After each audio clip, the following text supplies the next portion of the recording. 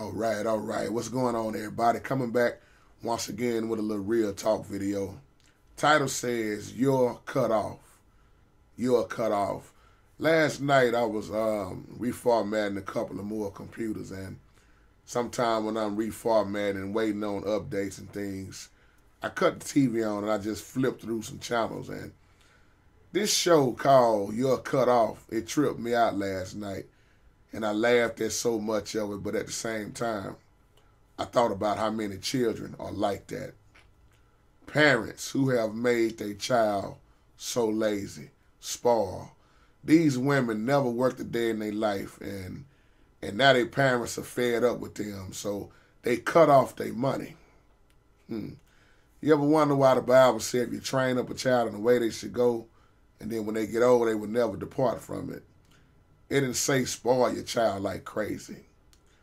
And if you train a child up right, they're going to make their mistakes and everything, but they're going to always come back to what's right if they was brought up right. Or we know some just pretty much just going to flat out do whatever they want to do. But not to jump off subject, I believe it was about 8 of these women, and they took them in this mall, and they was all getting ready to shop. You should have saw their bills, how much money they was about to spend. But they had the credit cards cut for a while. And these women ain't never washed dishes a day in their life. They ain't never cooked. One girl said, I can't live without my maid. And now they making them live on a budget and have to work like everybody else to see how everybody else live that's living on a budget. And some of them ready to kill themselves. Oh, you know why? Because right now you got a lot of people got money. And if you take their money away from them, they'll pretty much jump off of a bridge. I'm glad when I was brought up understanding what life was about, the little things in life. See, we didn't have all that money like that, balling out of control. We took baths in the same bath water, me and my brothers. We wore each other's same clothes. We know how it is to struggle, eat the same thing every day, go without a whole lot of stuff. We didn't have money to waste because we needed every bit of what we had.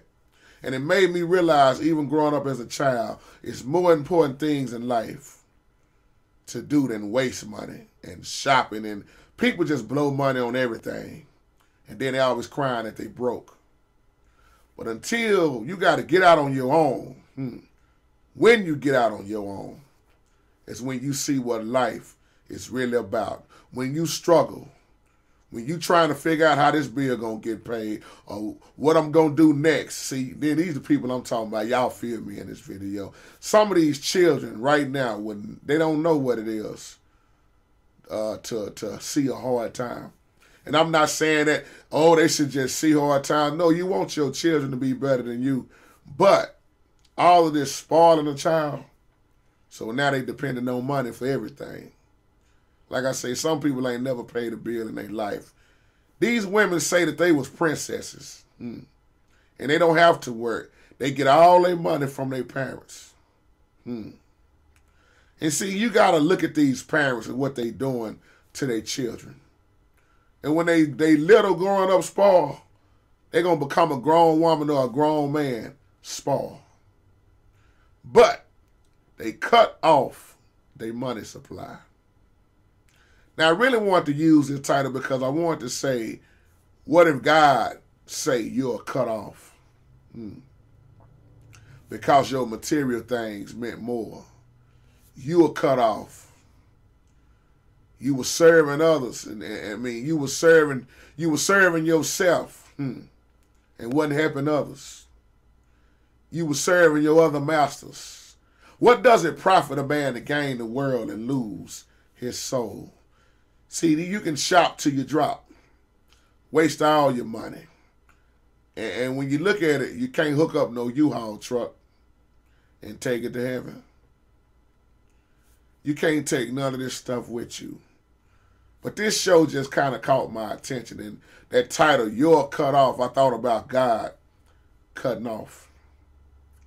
See, we got Christians right now who only want to serve God when Oh, it looked like, oh, the Lord doesn't bless me now. I can start doing this, start doing that. God don't hear from some of y'all until y'all, I mean, let me say it like this. God haven't heard from some of us in so long that it's a shame. And some of us only want to call on God when we want something. As soon as we get it, forget about God. You're more concerned about the blessings that you forget about the blesser. I got a news flash for you. You're not doing this stuff on your own. If you are blessed, you better thank God. Because see, just cause you up today, you can be down in 15 minutes today. But spoiling these children, lazy children, parents who have made their children little monsters, they don't have no respect for nobody. Like I say, they lazy. They very disrespectful. Spoiled, rotten. And they think the whole world revolves around them. And if they don't get their way, they ready to have a fit. Well, this ain't Burger King. You can't have it your way right away all the time in life. Sometimes you need to sit back and look at what other people don't have and see what you can do for them. You're cut off. See, it's a part in Matthew where the Bible teaches us about the wide gate, the road to destruction, and how many people are filled up in that gate. But Jesus said few will be in heaven. Few. So that go to let you know, that goes to show you that, oh, it's going to be a lot of people. They're going to bust hell wide open. They're going to bust. The road to destruction is heavy right now. It's full of folks. Because a lot of people just flat out don't want to change. In other words, Jesus said, he said, those who do the will of the Father. But the word of God also says, a lot of people are going to be saying on that day, and we not prophesize in our name, cast out demons in our name. He's going to say, depart from me. I never knew you. You work iniquity.